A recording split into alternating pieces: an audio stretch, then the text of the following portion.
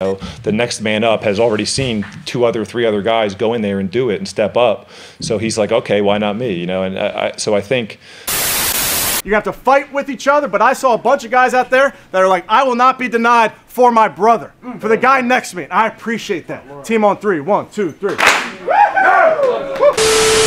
Quarterback, most likely. Now, we are on the same playing field with that. When he makes a pass to Amari Cooper that is in a tight window with 3 defenders around him, and Cooper catches it and runs for a 51-yard touchdown, how lit is it? How lit do you get at home? How lit do you get in the stands, in the bleachers? How awesome is it when you have a quarterback who you don't even... I'm seeing Joe Flacco play. I'm like, bro, don't run. Stop running. Don't run. You do not do one pass where you're on the run. You better be on the jog. You better be on the skip.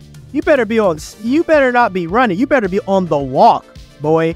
Like, I don't want to see him doing any more try hard, super roll out to the right and try to make a pass. He looks goofy. And B, it's not going to be a pass that's on target. It's going to hit the dirt.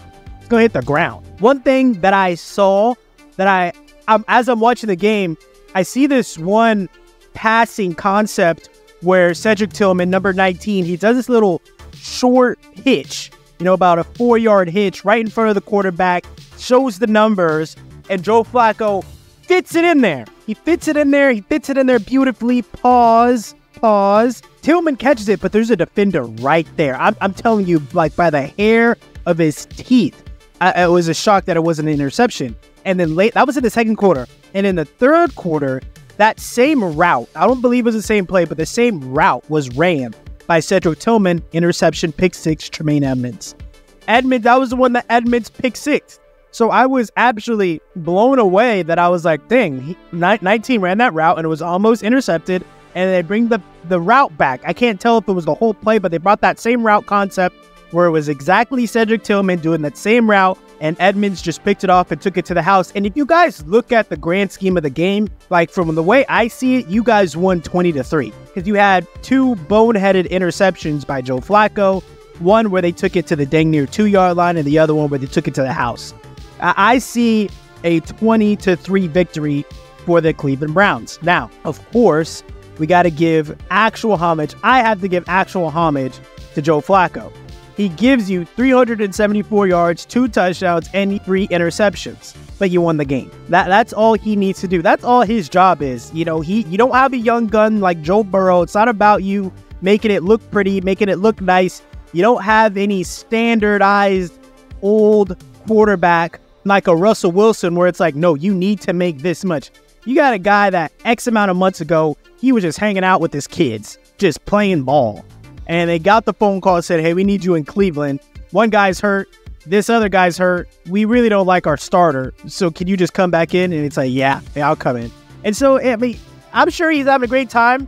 I like it. David Njoku, 10 receptions, 104 yards, and the touchdown. And the touchdown that he had, when he made this catch over Jaquan Brisker, I really thought to myself something, and you guys just stay with me and think about this in real time. Why is it that I always felt that David Njoku should be considered legit one of the top 3 best tight ends of the National Football League, but he isn't. And it's because we live in a instant gratification type of world.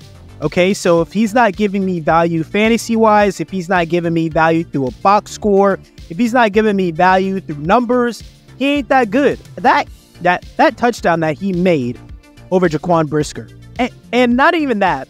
When he had that other catch where he tries to jump over a man that's standing straight up and of course the man pushes him out of the end zone, I think to myself, I go, why isn't he considered one of the best tight ends in the league? Like, he doesn't have one of the best quarterbacks in the league. He doesn't have Patrick Mahomes. Even Mark Andrews has Lamar Jackson. He doesn't have any of that. He's had a slew of quarterbacks come in and out with no consistency, with no real drive to be the starter and keep that spot. It's been mayhem. It's always been mayhem for David Njoku at the quarterback position. So it's like, I see the athletic gifts, and I know in his first few years in the league, his deal was catching. That was his flaw. His flaw was the ability to catch, to where if he got that figured out, he was a dude. Something tells me he figured it out, but the quarterback position isn't really solidified. If a tight end can give you 10 receptions for 104 yards and a touchdown, and he's athletic, he's built like a truck, he has all the tools necessary to be great, there is no reason why if you gave David Njoku Patrick Mahomes, I'm sorry, this isn't y'all's quarterback, but if you gave him a Patrick Mahomes or a freaking Joe Burrow, you gave him someone that can really dice it up, I cannot sit behind and say, yeah, David Njoku probably would be a top 3 tight end. Like, legit. But you got to have a guy to give him the ball. You got to have a guy that can put him in that position. How many quarterbacks throw it away? A lot. All of them. More than likely, it was the smarter decision. But maybe Joe Flacco saw something or just wanted to give his tight end a shot. And he literally mosses the hell out of a legitimate safety in the National Football League, who's like base guarding him pretty much. And that catch and the multiple things that Njoku did in this game, I was like, damn, that sucks. That his career might go away and be forgotten, but no one really knows of what he could have been if he had a legitimate quarterback. I think that needs to be the agenda in the draft. Oh, wait, I forgot. You are tied up to this freaking Deshaun Watson guy for the next 2 years. I forgot about that. Now, we're not talking about him. Happy Amari Cooper decided to show up. 4 receptions, 109 yards, and his amazing 51-yarder touchdown. I love that. And then Mr. Marquise Goodwin, giving some spark, giving some life to the offense. But the man that I want to talk about and the man that I want my Browns fan base to really give me the insights on is this Cedric Tillman kid. What do we have? I saw the catches he was making. I saw the impact that he had made.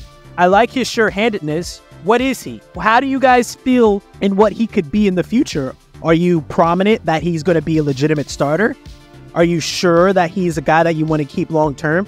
What has he shown you? Or tell me a game. Hey, go look at this game. He did this. Here's your opinion on him. I really, really want to know where the growth of Cedric Tillman could go, because I know pre-draft, he wasn't a guy that I said would be bad, but he's just a guy that I didn't want to dive into. It was just, he was out of Tennessee. He was great.